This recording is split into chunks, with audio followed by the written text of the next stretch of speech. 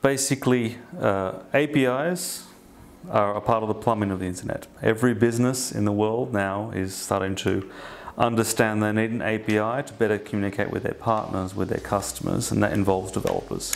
Actually, building a community of developers is a very hard thing. Hitch has been built to help organizations build communities of developers, both internal and external to their organization.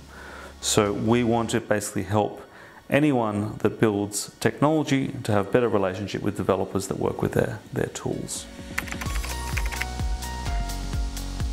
So we're a B2B business.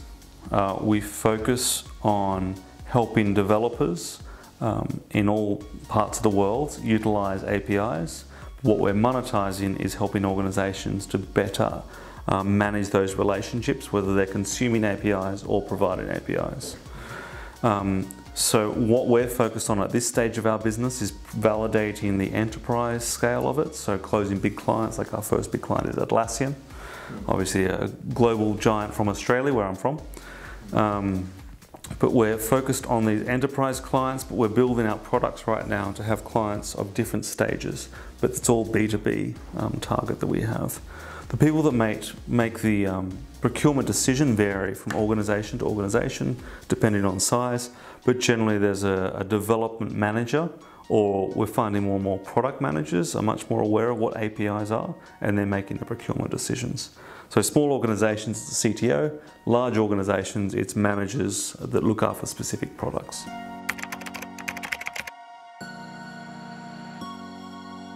Well, the thing is, we don't focus on, we define ourselves by working in the API world.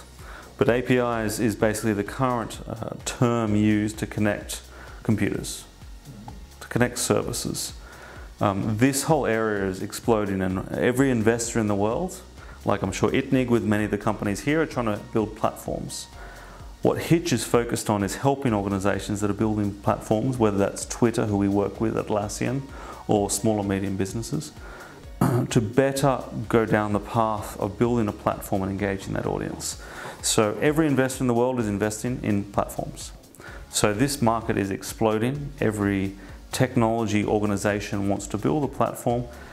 So we think it's going to be a standard. The way we saw web browsers a while ago were not common for everyone. People were just starting to understand them. APIs are in that space right now. So we think it's going to become mass market at some point in time. However, it will not be called an API. It's going to have a different name. Hopefully we can shape that name.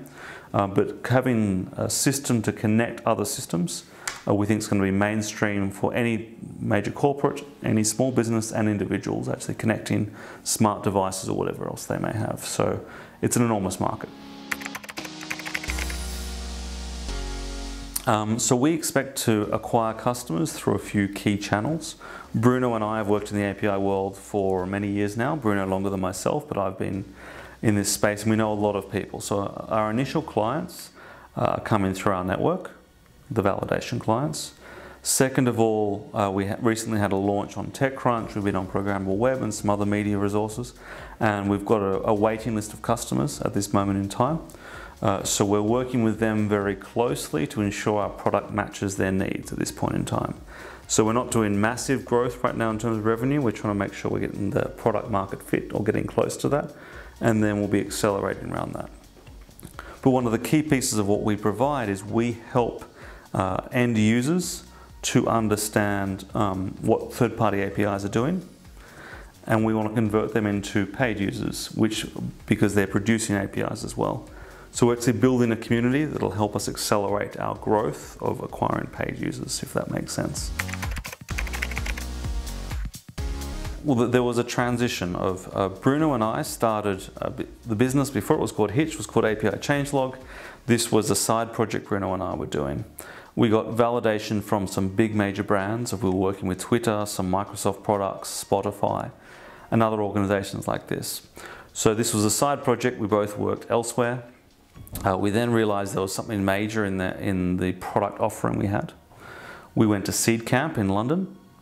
We joined Seed Camp, and then during the Seed Camp process, we met Connect Ventures, who's our primary investor. So going through that process of having validation from Seed Camp, having validation from major clients, closing my first enterprise deal for the organization, those pieces are what came together to get investment, because they saw that we had smart people around us saying, yes, it's relevant. The market was saying, yes, it's relevant. And we had someone saying, yes, I'm ready to pay. So those are the core components of how we got to the investment, which was led by Connect Ventures. Well, it depends on how you define C. Bruno and I have been in startups for some time, so we know lots of the VCs, both in Spain and in London primarily. We were not being really aggressive on reaching out to many VCs. However, Seed Camp in the process helped us accelerate the number of conversations we were having. So there wasn't enormous, there was tens of VCs that were spoken to, not hundreds. Normally you've got to go to hundreds to get one deal closed. So this was a fairly accelerated conversation this time around. So 10, 20 VCs were spoken to at different levels of conversations. And Connect Ventures was the best conversation that Bruno and I liked. And obviously they responded positively as well. And that relationship evolved over a few months to them finally giving us a term sheet. So Connect Ventures, we like them for a number of key reasons.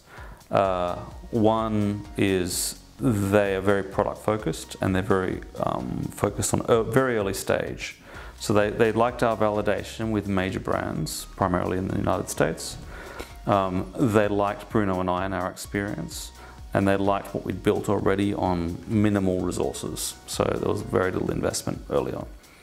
So bringing those three elements together, they understood from our perspective what it actually takes to get a startup off the ground. And they didn't have some obscure requirements, which many VCs do have, of having enormous growth, enormous revenue. So I think they had a very good understanding of our stage. They have a tiny team as well. So there's 3 partners. When they invested in us, there was still 3 of them. They now have a few more staff. So they're very small, very agile, very direct. They told us very clearly what they didn't like and what they did like. And we like that clarity of conversation. We prefer to have the exposed problems rather than hide them on both sides and work on those together. Bill, who's the partner that works with us, we find him very straightforward. He helps when we require help, and he doesn't make us do extra homework like other VCs do. So that clarity of conversation and communication with them was key. But also we liked a few other things, like they invested in Citymapper from London. They also invested in the other superstar from Barcelona, well not the other superstar, we're not there yet, but Typeform. They invested in Typeform, they're very interested in Barcelona. So there was just a few things that came together, but Bruno and I felt they were business partners joining this process rather than VCs telling us what to do, and we like that clear communication with them. So that's how we selected them. Another component was they're based in London. We've got most of our team in Barcelona, but they have access to resources as we accelerate and grow that can also help us. So our objective is, as a company is we're a British company and we're a Spanish company.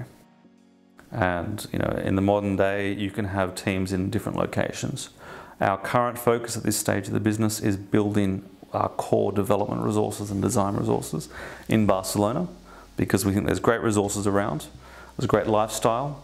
From a business perspective, you can get great staff at reasonable prices, which is obviously a key component. We're not saying we want to be cheap, but you've got to have a decision when you're getting an investment of where your staff are coming from.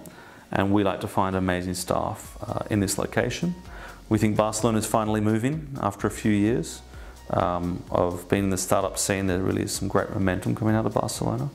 So our focus is to build our core team of development and design in Barcelona. Going forward, as any very tech-focused, we're developer-focused business, we need to have some people on the ground in London, in San Francisco, more on the sales and marketing side. But at this point, we're Barcelona focused in terms of our core development of the product. we're recruiting. We have raised some funds recently, which we're excited, as we discussed with Connect Ventures. We're recruiting in wonderful Barcelona. We're building a team of amazing technical and design people that are really trying to address this whole challenge of what APIs are and how the real world is going to interact with those. We want to take it out of the purely super technical range into more accessible for everyone that operates in a business to understand how you can integrate systems and how you can really understand and have clarity on the value that can bring to your business. So we're looking for amazing design and technical staff. We're just building our customer success team as well, which has been led out of Barcelona. So we're always delighted to hear from people that are interested in joining us on that journey of redefining how systems integrate and how people around the world can get value from that.